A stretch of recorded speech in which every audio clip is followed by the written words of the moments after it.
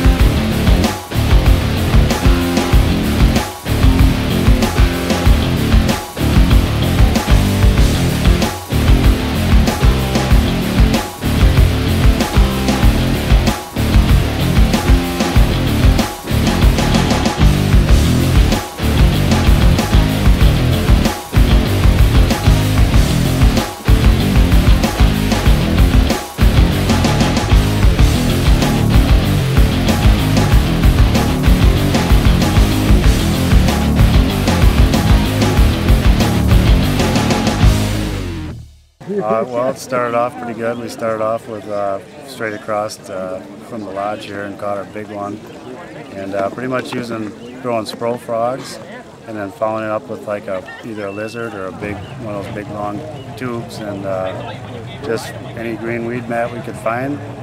Just put the trolling motor down and hit them hard. Some of them we drifted into.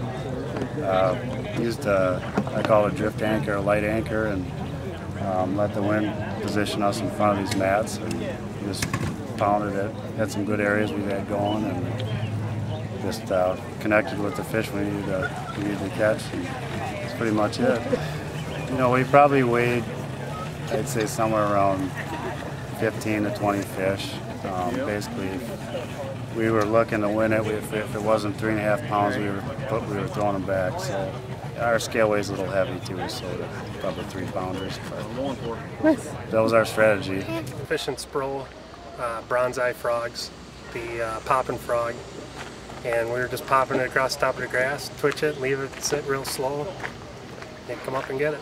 Didn't get our first fish until at least an hour and a half into the day, and then it was just, I think we had, I don't know, 8-9 keepers pretty much all day long, just a very slow grind, but just stuck with it and ended up getting the right bites.